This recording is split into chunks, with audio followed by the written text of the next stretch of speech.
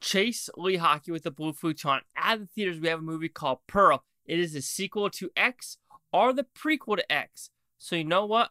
Make sure you know what you're getting yourself into before buying this ticket.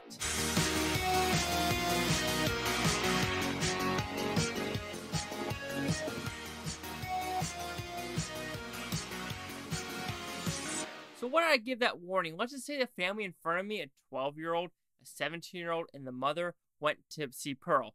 Even the person behind the counter said, this movie's a little bit graphic, and the mother's like, yeah, I know already. And then I talked to the person at the counter. I'm like, they probably never seen X, have they? And they're like, nope, I bet you have no idea. Of course, after the theater's done, the mom's like, I don't know why I watched this. It's like, know what you're buying. Anyway, what is Pearl about? Pretty simple premise. This is based off the old lady from X. This is her back in the day in 1918 and how she met her husband who's at war, Howard, and what happens to the parents, sister-in-laws, projectionists, and everything like that. So did I like this movie? It's very different from X. Okay, I say it's very different from X, but it's not really.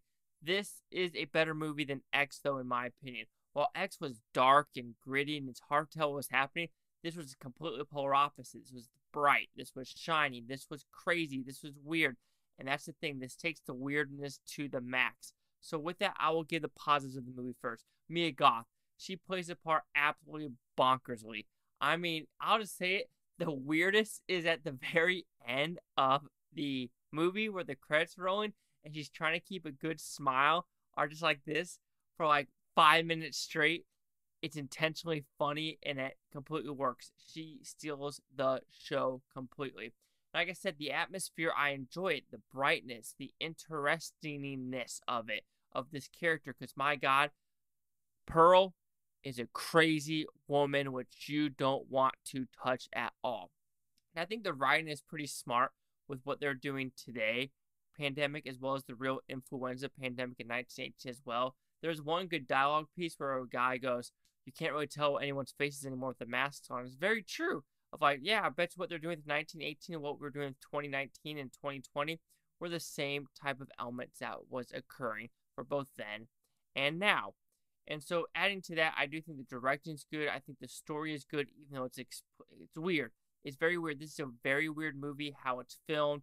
It's very different. It did feel like an old, like, 30s or 40s sitcom. I don't know how to explain it, but it just felt like it was made for a movie audience that was watching a movie in the 30s and 40s. And I think that style of filmmaking works.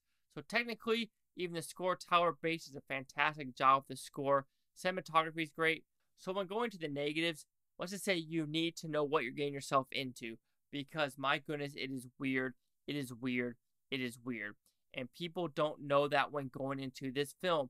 You need to see X. That's a weird movie. You need to see Pearl. That's a weird movie. How it's filmed. It's very differently filmed. How it's acted. It's very differently acted. The awkward scenarios with the scarecrow, with the projectionist, with the dancing scene. It is odd and it is not for everyone. However, this oddness I felt just more contained than X. And I enjoyed it, even though both X and Pearl have had people walk out of the theater. So it's odd. It's weird. But I think the weirdness actually works because, my goodness, Mia Goth steals the show. And if it wasn't for her acting, this wouldn't be such a good show. So overall, Pearl, it's weird. You can call it hip. It's odd. It's odd. It's odd. But however, the acting's great. The directing's great. The writing's a little bit weird. But my goodness, it is a weird story overall. And there's a trilogy now, the X trilogy, Maxine. Max XX scene. So who knows what this LA 1985 is going to be, because it must be the third one actually, because the second one was technically the Texas one was 1974. So who knows who this Maxine character is overall. But like I said, know what you're getting yourself into when going to Pearl. It's A24, Ty West, bonkersness. Please know what you are watching before you buy the ticket to Pearl. So Pearl will receive a 4 out of 5 blue futons, which equals at 80%. So see the critics' news scores gave Pearl. So you have critics at 86% with 91 of them, audience score 85% with over 50. Here's critic consensus.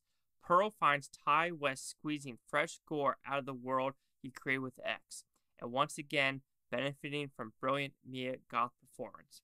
So this right here, where they show, that is where the very end of the movie goes completely bonkers with the credits. You gotta watch it. It's absolutely ridiculous. Anyway, 80, 85, 86, Chase Talk with the Boo Futon. Like, comment, subscribe. Let me know what you think is Futontopia. You Bootonians, thank you for watching. Have a fantastic day. Peace and love to everyone. And forewarn, I'll say it for the 17th time. Know what this movie is about. It's a prequel to X.